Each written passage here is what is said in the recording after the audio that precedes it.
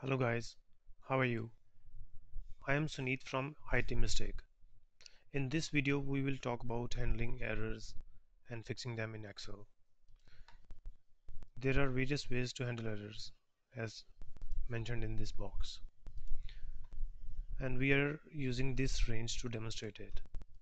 In this range we are using formulas in these columns only. For calculating percentage we are using total marks and marks, and for calculating percentile we are using percentage. For grades we are using percentage and this range. So if I delete a value on which percentage depend, if I delete a value on which any formula depends, it may result into an error. For example, let me delete this value 600. As you can see, it has resulted into many errors because this cell was dependent on these values. So it it is dividing 547 by 0, resulting into this error, divided by 0 error. If I press F2 function key, it will show me which cells were used in this formula. Another way to check this is go to Formula tab, go to Formula ribbon, and click on Trace Precedents. It will show me which cells are used, which cells are being referenced in this formula. Similarly, I can use Trace Precedents for any other cell having formula. As you can see, this cell is using the whole range plus this cell. If I click on F2, it will highlight the cells and the ranges and the range that is being used. To remove arrows, I can click on remove arrows. Again, let us click on trace precedents to see which cells are used in this formula. Looking at the cells, I can see that the value is missing, so I can fix the error straight away. This is one way.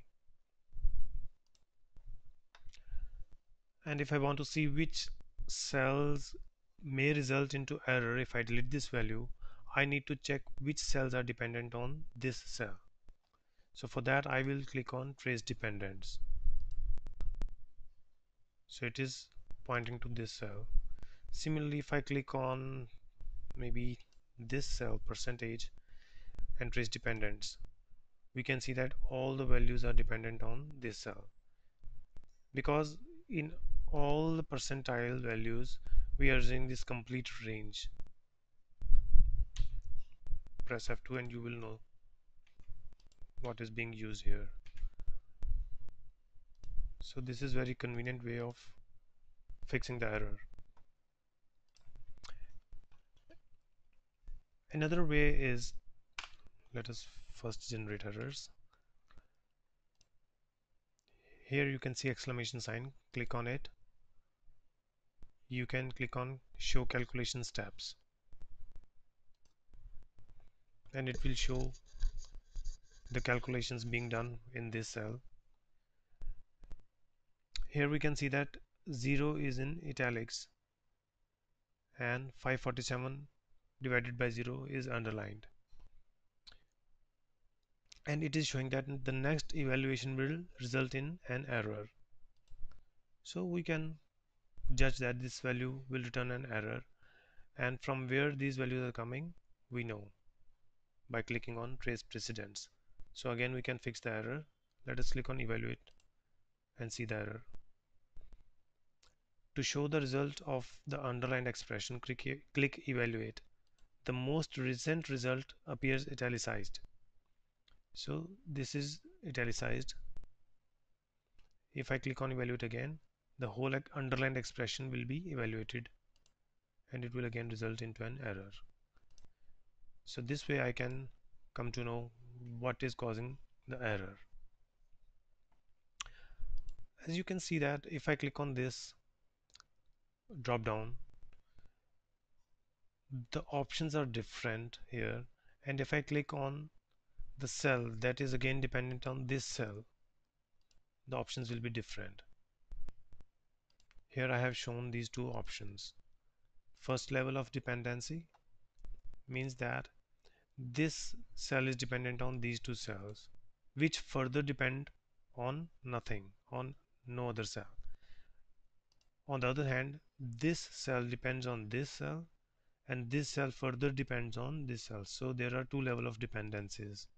So the options also change according to the level of dependency. So if we have the first level of dependency, we will see these options. We can click on show calculation steps and see the error as it occurs. And on the second or further level of dependencies, we can click on trace error. Let us do it. Trace error. It will show the arrows. This cell is dependent on this, which is further dependent on these two cells. So we know which cells are resulting into this value or error and fix the cells accordingly. Another way is to use F9 function key to evaluate the formula or part of the formula. For example,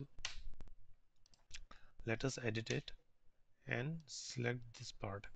We know that this part may result into an error because these are references. As soon as I click on F9, as soon as I press F9, it will evaluate the selected expression, and we know that here is the error. This is a small formula.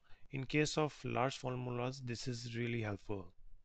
We can select part of a big formula and evaluate only that part to see if it results into an error or not, and pinpoint the error. And to check all the errors in the current sheet, we can also click on error checking in the formulas ribbon. It will automatically detect errors and highlight the cells one by one. Now again we have the trace error and ignore error options. We can also edit the formula in formula bar.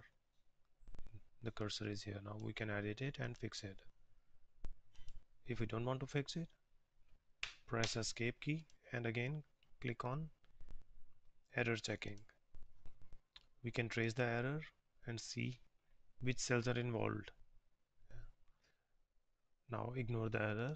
As soon as I click on ignore the error, the green arrow disappears. Now here we have a green arrow here. Let me click on ignore error to see it disappearing. Again trace the error, ignore it, trace it.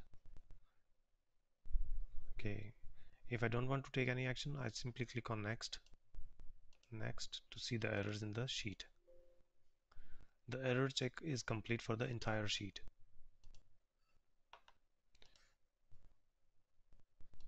Okay,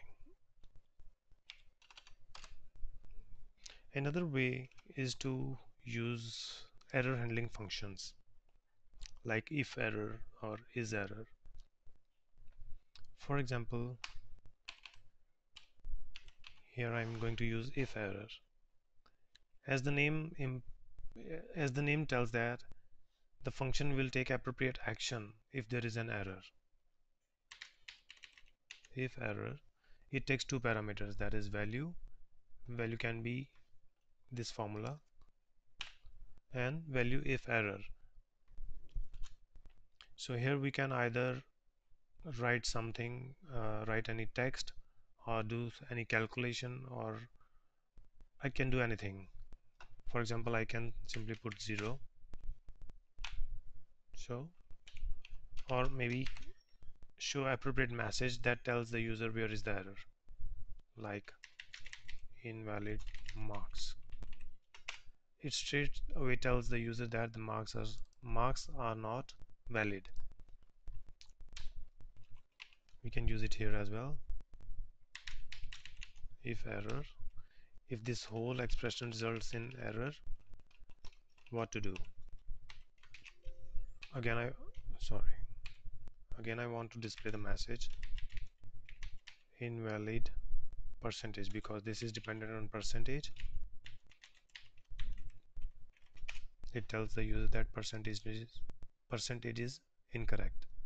Similarly, we can handle it as well.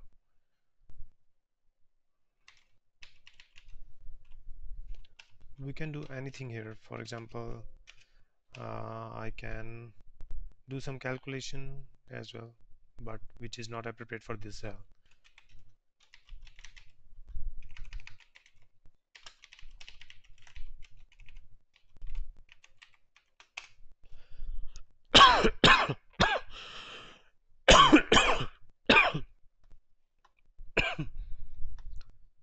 So we have handled the error. Error is still there, but it has been handled appropriately. If the error is not there, it will show the results.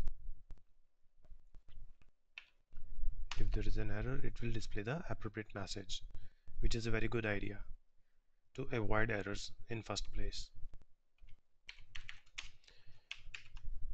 So these are the various ways in which we can trace the errors and fix them in Excel. I hope you liked it and found it very useful. Thanks a lot for watching. Have a nice day.